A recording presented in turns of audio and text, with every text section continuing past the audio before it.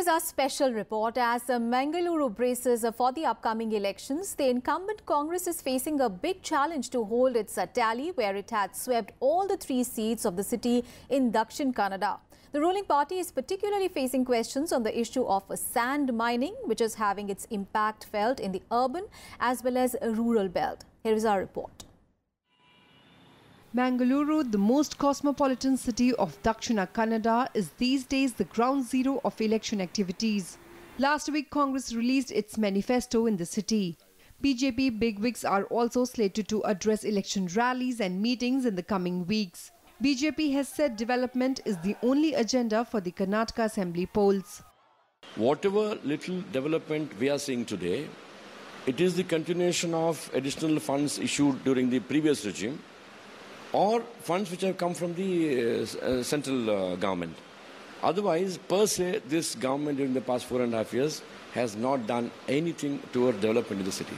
BJP has also alleged that Siddaramaia's flagship Bhagya scheme are burdening the state's treasury, as it has not yielded the desired results. If you calculate it per capita of Karnataka, each and every individual today owes 50,000 bucks.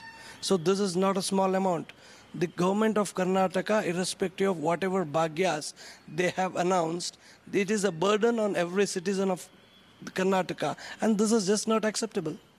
The Congress is holding all the 3 assembly seats of the city. Among them is State Minister U.D. Khadir. The 2-time MLA claims that the opposition has no real issues to take on the government's record in office. Our government feels that every individual, the poorest of the poor, and the weakest of the weakest section has got right in the asset of the state. So we have to make programs for them. See, people like these people, we have to make programs like Anna Bhagya, like their children should get milk in the school. It's not just the issues like jobs for youth and Siddaramaiah government's Bhagya schemes. The opposition BJP is also questioning the incumbent government over the issue of sand mining, which they claim is impacting both rural and urban lives in Mangaluru and areas around it. Who want to build their own houses, they're finding it very difficult to access the sand. The sand mafia is playing havoc here.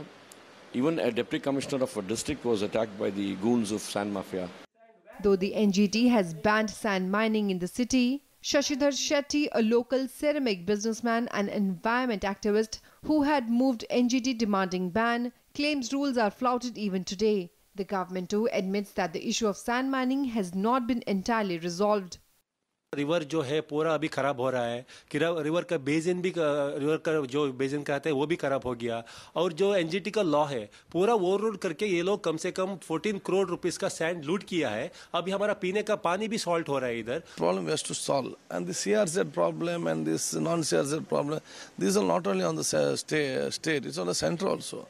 CRZ, the policy to change the CRZ code of rules also is been recommended by the government.